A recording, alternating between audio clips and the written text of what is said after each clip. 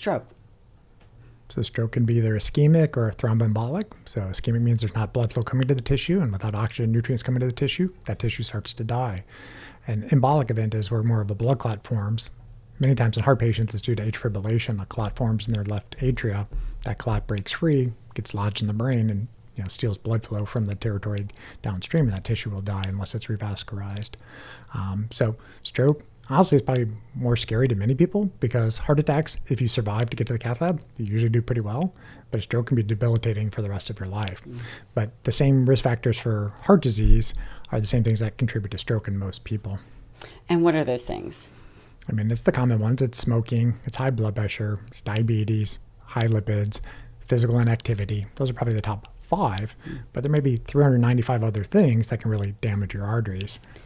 Do we know, if we take smoking out of it, do we know what would be the biggest contributor of heart disease?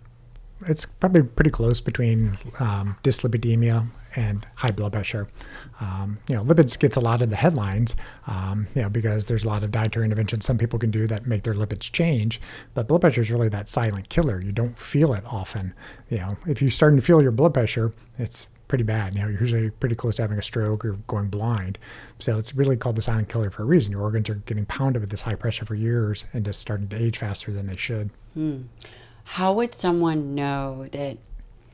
Do you feel heart disease? Generally, no. I mean, the unfortunate fact is that when people have heart attacks, that's often the first symptom that they had heart disease. If you're having chest pain, tightness in your chest with exercise, severe shortness of breath, or exercise intolerance, those are often signs that you're developing severe atherosclerosis in your coronary arteries, the arteries that provide the nutrients to the heart. But typically, you're not going to have that sensation until your arteries are blocked 70 to 80% with